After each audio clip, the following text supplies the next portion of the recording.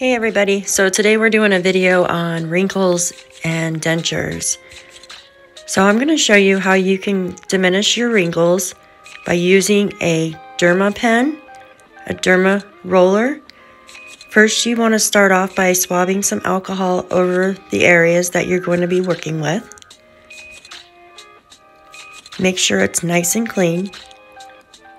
Then our next step is you want to grab some really good numbing cream.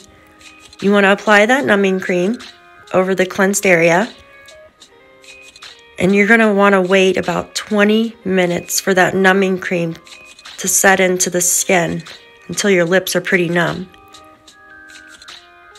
After your lips are pretty numb, you're going to want to start off with your derma pen, and I use a 36 needle in mine.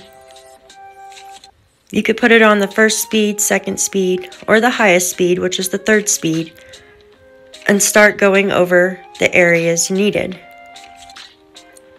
I'm working with all 4 quadrants of my lips, so the lower lip,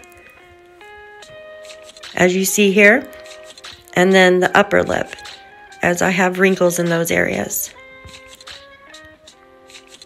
Wrinkles can be caused by ill-fitted dentures or smoking, or just losing bone mass over time.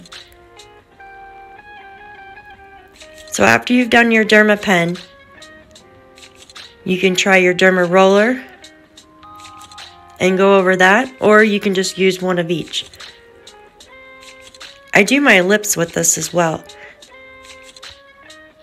After you're done doing the derma needling, you want to apply some hyaluronic acid to that. Thank you for